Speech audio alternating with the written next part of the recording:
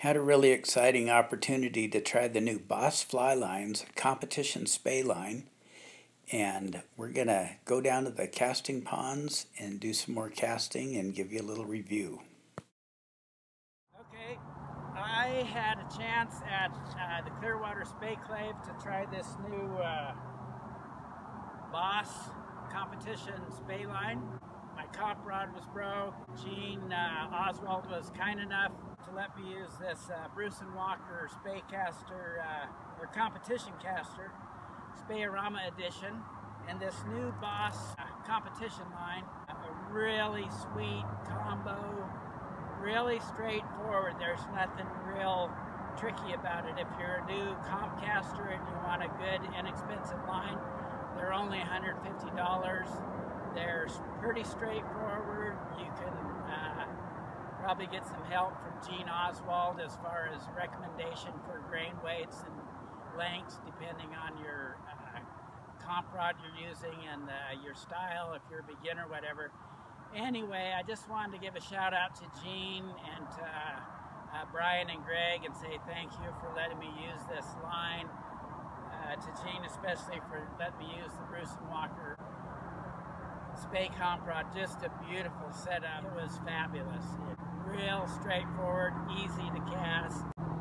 You know, pretty cool going somewhere, having some bad luck, having people reach out to you and help you. Okay guys, I'm out here at the casting pond with Nate. Whiteman runs him.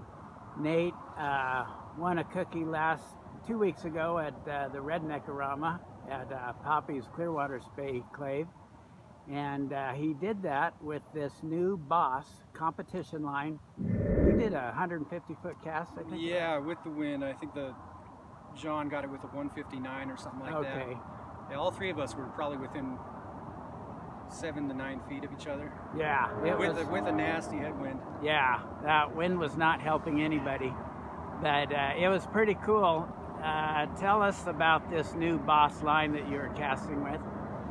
Well, the biggest thing that kind of turned me on about the whole thing is I like the color blue. Blue is kind of my favorite, so that was an eye pleaser right there. But the second thing is, you know, Gene and Greg and Brian, they're all guys I was looking up to, and I'm a big supporter of friends and helping them get their business going. And to top it all off, this line is just super user friendly. Yeah. And the other thing is, you know, the stuff is durable. Yeah. We were out on the river a couple weeks ago and had a new time long belly caster working with us. He was working trout around here for quite a while, and he jumped on this just kind of and he was just cracking it like a bullwhip. And I was in the back of my mind, I was thinking the end of the line is going to be all frayed up. Right. And I was grinding my teeth, but he was having a pretty good time. He was on it for about 15 minutes, and when he gave me the rod and he wasn't looking, me and another guy went down and inspected the sucker, and you know, the line didn't show anywhere of signs anywhere. It's almost I mean, if you didn't know any better, the texture on it feels like a fishing line. You know, just right in your hands, it feels like the durable fishing line that you could probably cut down and go into Clearwater and start jacking out 90-foot casts.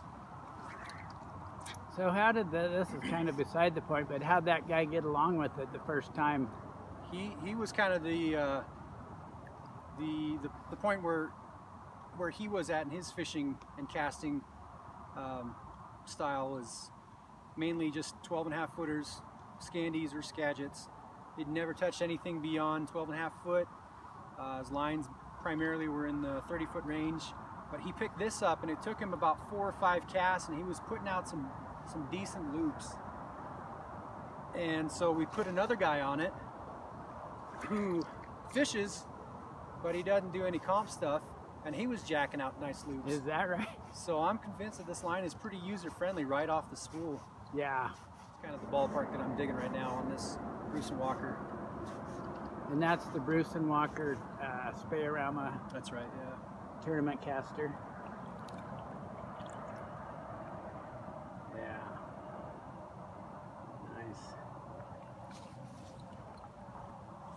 So would you recommend this to a to a guy brand new starting out who wanted to do his first Spey I definitely would, competition?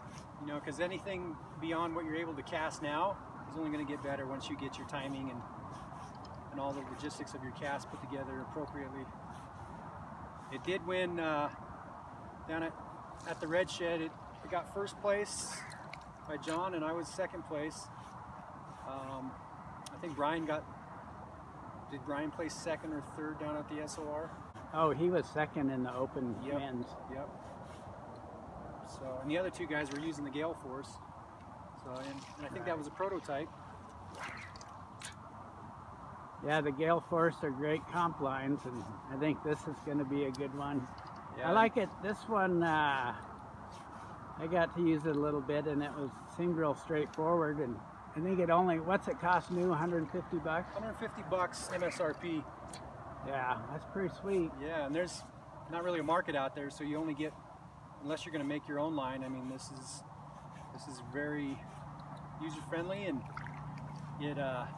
it's pretty easy on your pocket too, compared to for what you get and how long it could potentially last. I think Gene was talking like he still had his line from the San Francisco, and he's still casting it. Does he fish with that on the Clearwater? I don't know, but as soon as they come out with fishing lines, he says they're coming out with fishing lines. I'm gonna grab up a handful of them. It's anything like this comp line.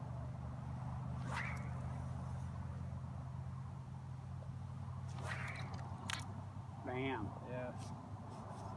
Pretty sweet.